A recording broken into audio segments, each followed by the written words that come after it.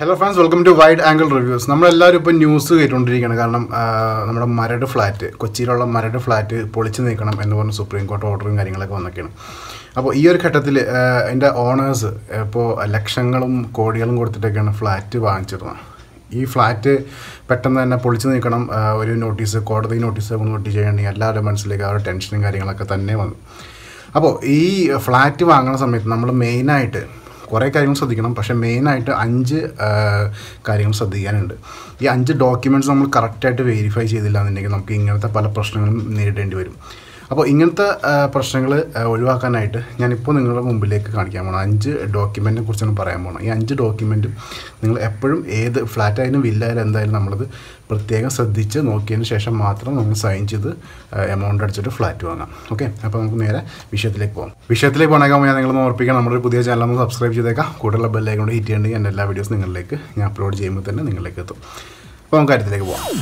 First sale deed. ഈ sale deed എന്ന് പറഞ്ഞാൽ കോർ ലീഗൽ ഡോക്യുമെൻ്റാണ്. എന്ന് പറഞ്ഞിട്ടുണ്ടെങ്കിൽ അതാണ് ലീഗലി സ്റ്റേബിൾ ആയിട്ടുള്ള ഫസ്റ്റ് ഡോക്യുമെൻ്റ്. ഈ ഡോക്യുമെൻറ്റിനകത്ത് സകലമാന കാര്യങ്ങൾ എഴുതും. നിങ്ങൾ എത്ര രൂപ വാങ്ങിച്ചു, എങ്ങനെയാണ് ഇതിൻ്റെ, ഏത് സ്ഥലത്താണ്, എത്രയാണ് ഇതിൻ്റെ വില, ആരാണ് ഇതിൻ്റെ ഓണർ, അങ്ങനത്തെ കാര്യങ്ങളൊക്കെ ഫുൾ ഡീറ്റെയിൽ ആയിട്ട് കൊടുത്തേക്കുന്ന ഒരു സമ്മറി സംഭവമാണ് ഈ സെയിൽ ഡീഡ്. അപ്പോൾ ഈ സെയിൽ ഡീഡ് എപ്പോഴും കറക്റ്റായിട്ട് വായിച്ചു നോക്കുക. ഇതിൻ്റെ ഓണർ ആരാണ്, രജിസ്റ്റേർഡ് ആണോ, അങ്ങനത്തെ കാര്യങ്ങളൊക്കെ നോക്കുക. ഇതിൻ്റെ വില എത്രയാണ്, മാർക്കറ്റ് ഡിമാൻഡ് അവിടെ എത്രയുണ്ട്, ഏത് സ്ഥലത്താണ്, ഇത് പ്രകൃതിക്ക് പ്രശ്നമുള്ള സ്ഥലത്താണോ വച്ചേക്കണം, അതൊക്കെ കാര്യങ്ങളൊക്കെ നമ്മൾ ശ്രദ്ധിക്കണം ഈ സെയിൽ ഡീഡൊക്കെ സൈൻ ചെയ്ത് കൊടുക്കണേക്കാൻ മുമ്പ്.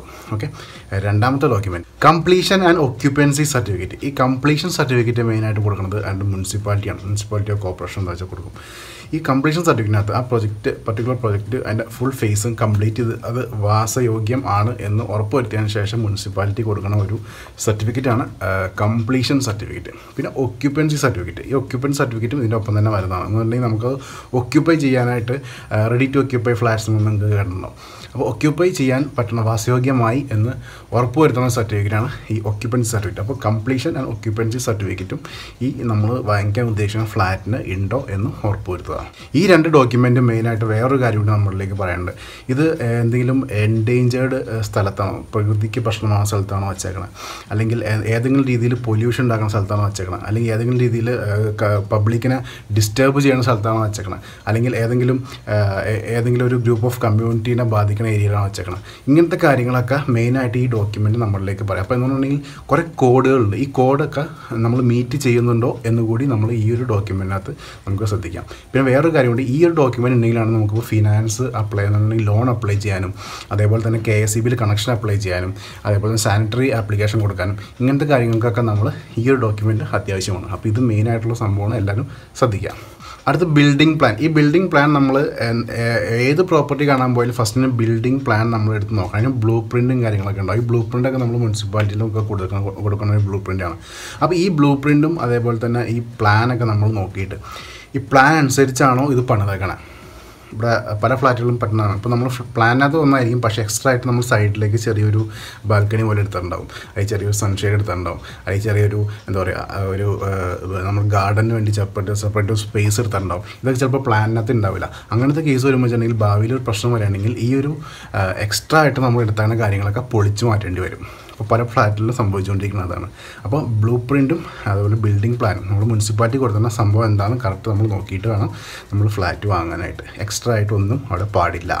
അടുത്ത് എൻകംബ്രൻസ് സർട്ടിഫിക്കറ്റ്. നിങ്ങൾ കേട്ടിട്ടുണ്ടാവും. എൻകംബ്രൻസ് എന്ന് വെച്ചിട്ടുണ്ടെങ്കിൽ നമ്മുടെ ആ വാങ്ങിക്കാൻ പോകുന്ന ഫ്ലാറ്റിന് ഒരു രീതിയിലുമുള്ള സാമ്പത്തിക ബാധ്യതകളില്ല എന്ന് ഉറപ്പുവരുത്തണം.